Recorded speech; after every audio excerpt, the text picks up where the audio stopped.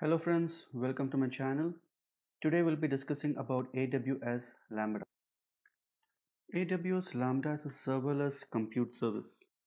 So when we say serverless, it's a bit of a misnomer because it sounds like we don't use any server, but whereas the real case is we do use server a bit. So serverless does not mean we don't use server, it actually means that we don't have to think in terms of servers, which means that we don't have to think about sizing, that is whether to use a large server or a small server, or we don't have to think about capacity planning, which means whether I need one server or 10 servers or 100 servers. Neither I have to worry about how to make my application highly available and scalable. So all this is taken care by AWS. Let us say I build an application whose purpose is to convert the format of the audio or the video file. So if I upload a video in AVI format, it converts it into MP4, or if I upload an image in JPEG, it converts it into PNG, sort of like that. Now I deploy this application in an EC2 instance, and then I expose the web services through REST, or I create a SDK out of it.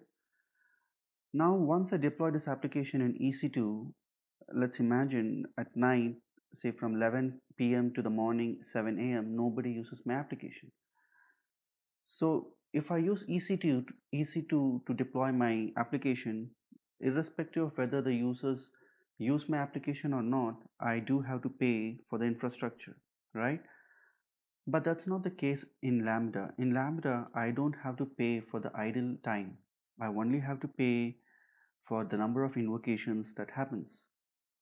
So that's why we say pay only for the compute time you consume. I don't have to pay for the idle time.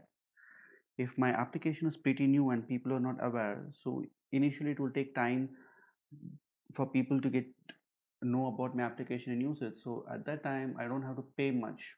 Whereas in EC2 I have to pay right from the day one.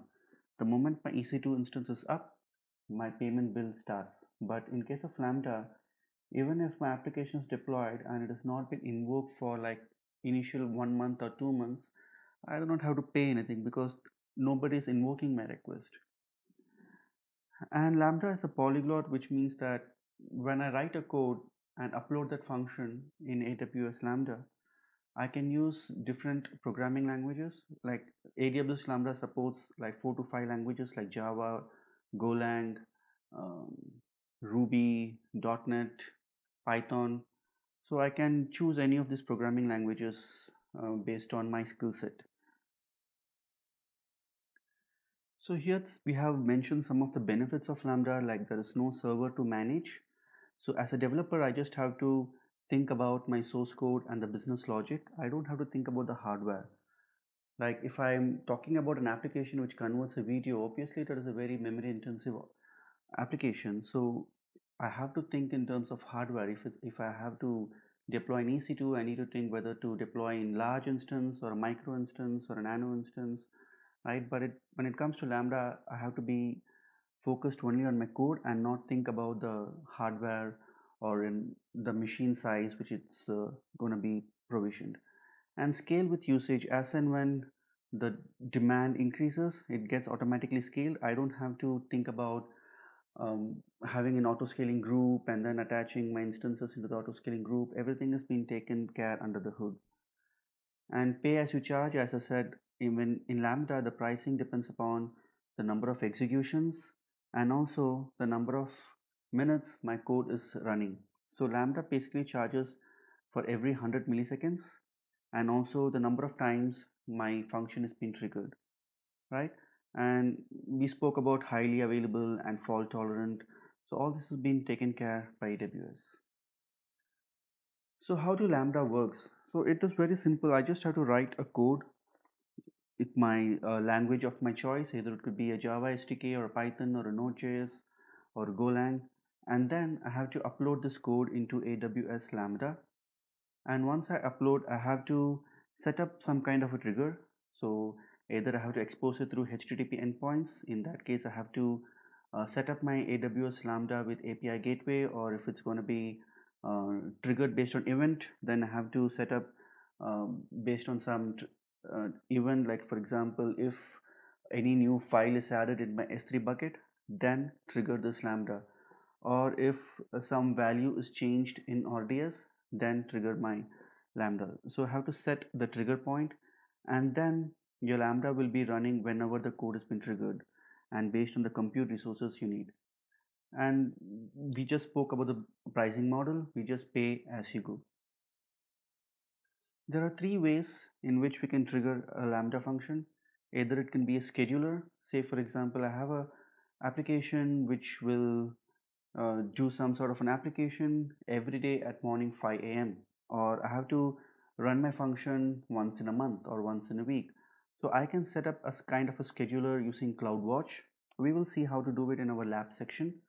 Or it could be event driven. So when an event occurs, when any messages is sent to the queue, or when any new file is added to the S3 bucket, or any file is deleted from the S3 bucket.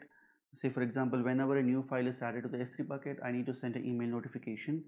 So I will write the email notification logic in my Lambda function and set up a event trigger. Like whenever a new file is added, at that time I have to trigger this Lambda, right? The third way is to expose this function as a HTTP REST API, where I will set up an API gateway and expose my Lambda function via API gateway. In our lab section, we'll discuss all these three ways to trigger a Lambda in much more detail. When you trigger a Lambda function, you can either call it in a synchronous or an asynchronous way. So in synchronous, when you invoke a Lambda function synchronously, the Lambda will run the function and wait for a response. And finally, when the execution ends, Lambda returns the response along with some metadata information like the version and the status code, stuffs like that. So basically, there's a wait period. So if your Lambda function takes 5 minutes to complete the entire execution, the client has to wait for the time period of 5 minutes to get a response back. Whereas when you choose to execute your Lambda function asynchronously, it is like fire and forget. So you place some event in an event queue, and then the Lambda picks the event from the queue and process the request, and then it sends the response back in a different queue. Or if the Lambda function fails, the failure messages will be sent in a different queue. So it's like kind of a fire and forget. So you don't have to wait until the Lambda function uh, completes the processing and then you get a response back. So when you choose whether to use an EC2 instance or a Lambda, so we will keep that comparison in a separate video because that brings a bigger discussion there. But these are the certain limitations of Lambda function that you need to keep in mind. Like for example, the memory allocation. The memory allocated for your Lambda function will be a minimum of 128 MB, and it could scale up to a maximum of 3 GB, not beyond that. So this is one limitation which has been set by AWS. And also another interesting limitation is the execution time. So the execution time of a Lambda function will be a maximum of 15 minutes, not beyond that. If your execution exceeds 15 minutes, it will be terminated.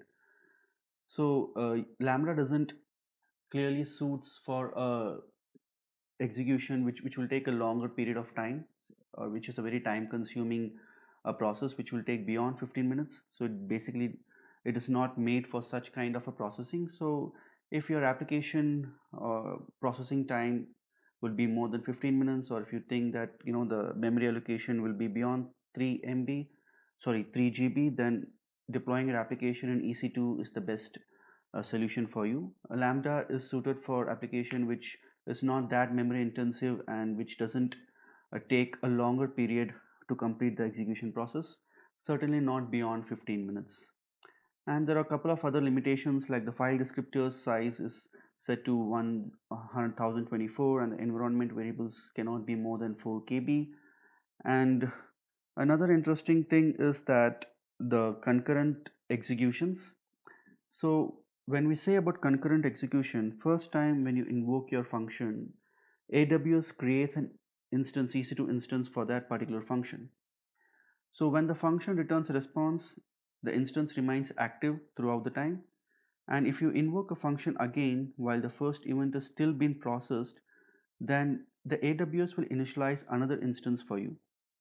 So this function can process two events concurrently, and as more event comes in, new instances will be created. So at the max, how many concurrent executions will Lambda support? So that depends from region to region.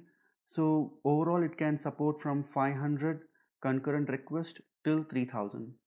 Some regions like US and in certain regions in Europe, it can go beyond 3000, and certain regions in Asia, they have set the limit only up to 500 concurrent sessions.